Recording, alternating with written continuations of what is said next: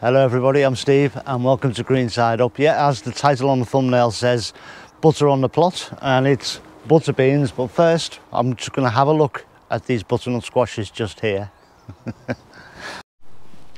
So this is the end of my butternut squash bed, and it's 16 foot long, 4 foot wide, and 3 plants put in it earlier this year. Now what's happened is, I knew this would happen, and I did warn that it would happen, is that they've eaten me out of house and home. They've come out of the bed, spilled out over the path, and they were nearly touching this other side. So it's time to cut them back and regain some control. And by doing so, I've exposed 3 decent sized fruits there, which we'll eat over the winter period. We'll store them.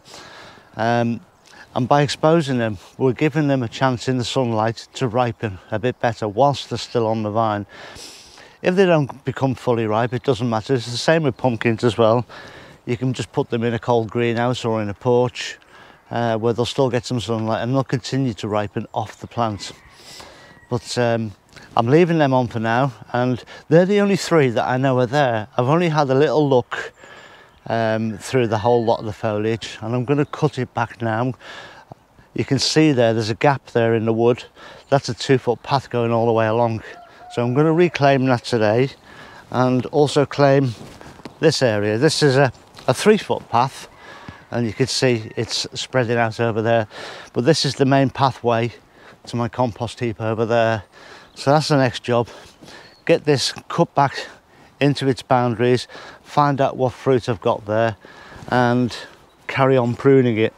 But more of that in the next part.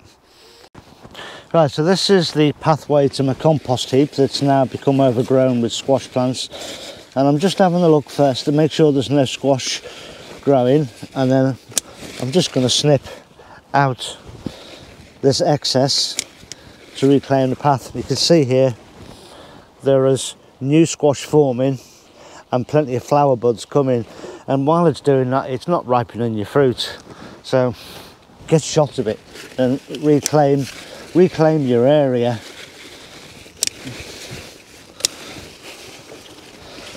Just being careful that I don't obviously cut out any squashes themselves.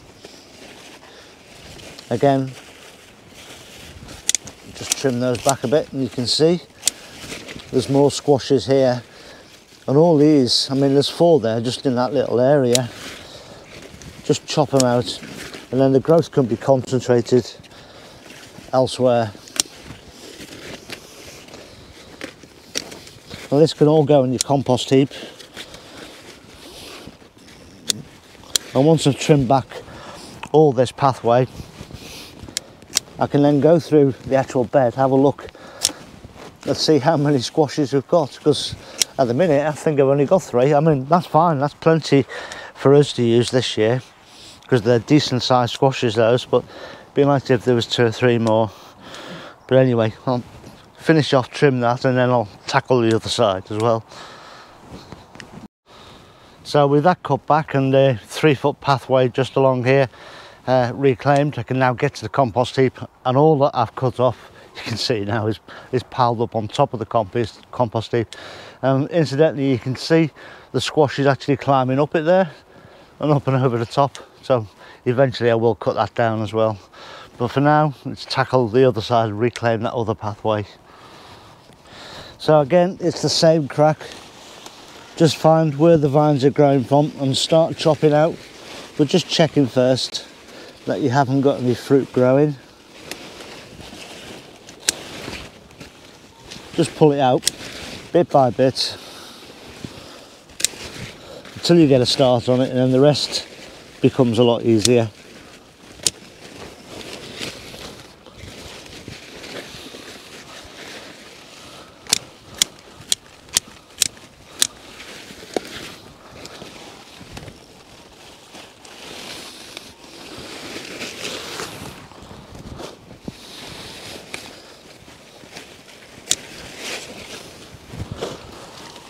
So again, we've got small fruits here, but they're never going to come to much, so just cut them off, and they're just detracting from your other fruits that you've already got growing.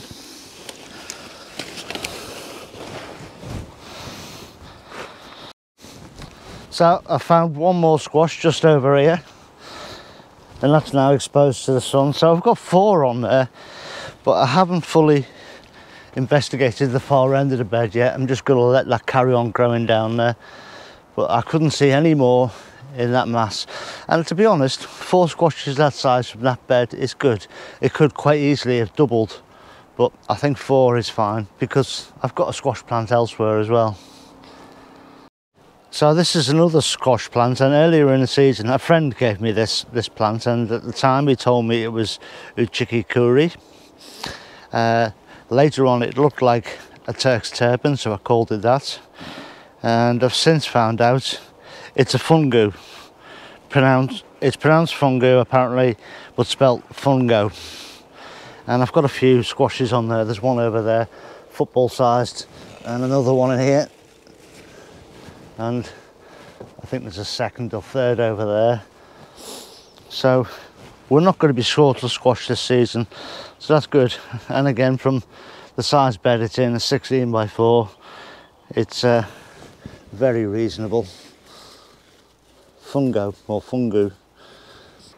So squash plants can be fickle things. They can just completely die off all on their own accord, or they can keep going until right up until the first frosts. You can see the coloration of some of these leaves. They're going yellow, the green's going out of them, so I suspect that they're on the way out. But I'll leave them there and let them carry on growing. There'll be lots more tertiaries and side shoots coming out of this plant, and you can see, I mean, there's loads of flowers on it, mostly male flowers now. But I'll have another go at this tomorrow and take out as many of the side shoots as I possibly can and the flowers, and then just let the sun deal with ripening up these lovely size squashes at the end here. I mean, these are a great size, so I'm pretty happy with them, but there's still, like this here, there's still things to take out. So it was John that sent me the seeds for these plants to try, and he sent them twice, which was phenomenal. Thanks, John, again, as I mentioned on the video the other day. And I've never grown them before, and I asked this advice, would you pick them now or pick them later? I suspect you can leave them on the plant to dry like you can with most beans, but I'm going to take them young, I'm going to blanch them, I'm going to freeze them. Next year I'll get my own seeds, and I'm going to grow a proper stand of them. Now these have grown sort of, they are a good 8 foot tall, and they do need support. I've had to put extra support in there because this very strong framework, when I put it up, has blown about. But next year I'm going to grow them up another support idea that I've got. Well, it's not my idea, it's somebody else's, and it's called a Munty Frame. You can Google that, you're welcome, and that will sort them out and sort out the height to make them easier to pick as well. And next year I'll do a selection of taking some young and green, as these will be in here, and leaving some to dry on the plant. So I'm looking forward to these, to be honest. They should be nice and tender as they're fairly young. And although I'm going to take all the beans that are ready to eat now, and probably get no more growing, it's covered in flowers, so I'm just going to leave it because it looks nice. So there we go, butter beans. That's the butter bean harvest, which is enough for us just as a trial. I say next year I'll have my own seeds and grow a proper stand of it. I really like how fast these grow.